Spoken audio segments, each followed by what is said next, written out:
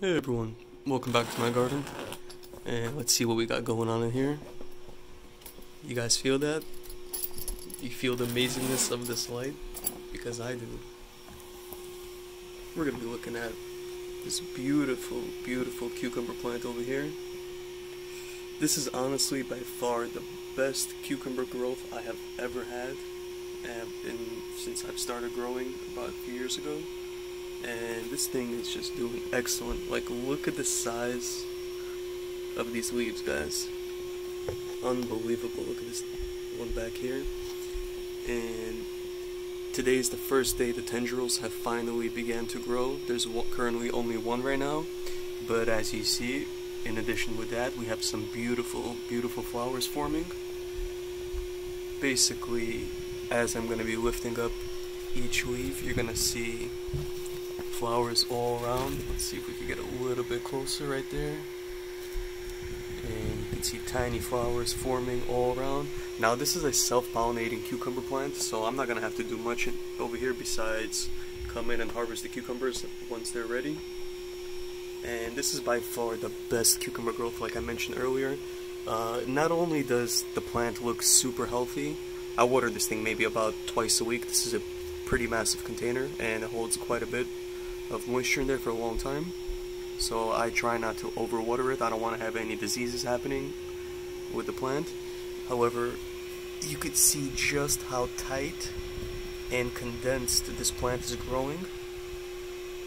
If you look back in my previous history for like my cucumber growths, you would see they're definitely much more leggy than this is. And even though it was growing on a trellis, it was kind of like, it was still quite stretchy. But this one over here, man, I don't know, do you guys experience growth this tight, or is it just this current growth happening for me right now? Look at how condensed everything looks over here, and the base of the plant is approximately like an inch in thickness at the very tip right there.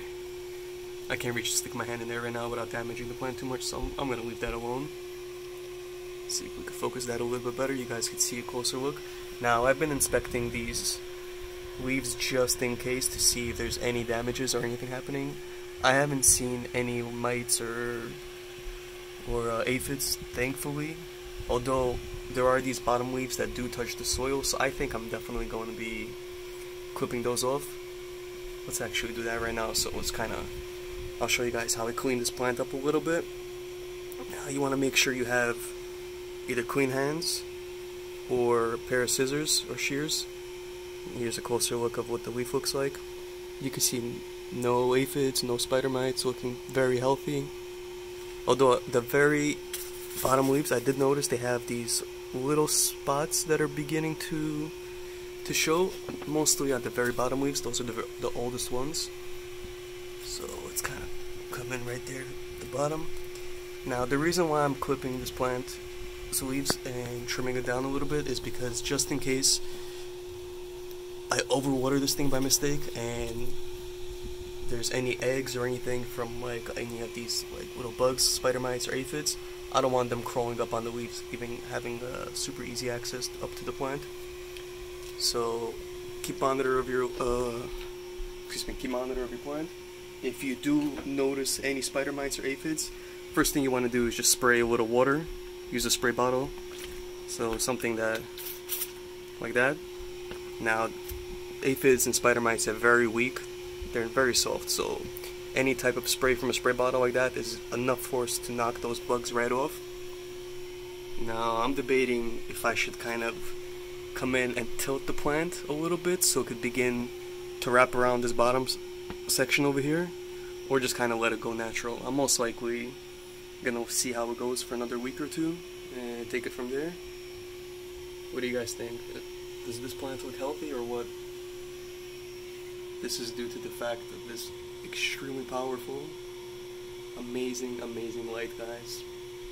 I could not be happier. So we're gonna be back soon for some more episodes. Definitely expect lots of things coming out in the future. And definitely stay tuned. If you have any questions or comments, post them down below. And if you like the episode, Don't forget to hit the thumbs up as always, and subscribe if you didn't subscribe already, and hit that bell so you guys get notifications of when I post new videos. Before we go, I just want to show you real quick. This is a beautiful basil plant that I planted from that farmer's market basil that I purchased. And I remember I planted about 5 of them. Everything except one died. And you can see this is basically an outside purchased basil plant that I had a very small piece and I put it in there, and sure enough it took off and it's doing excellent right now. So I'm most likely going to let it grow a little bit bigger and then try to propagate it a little more and kind of spread it out a little bit so I can have a bigger basil plant and fill that pot up. As always, thanks for watching. We'll be back soon for more.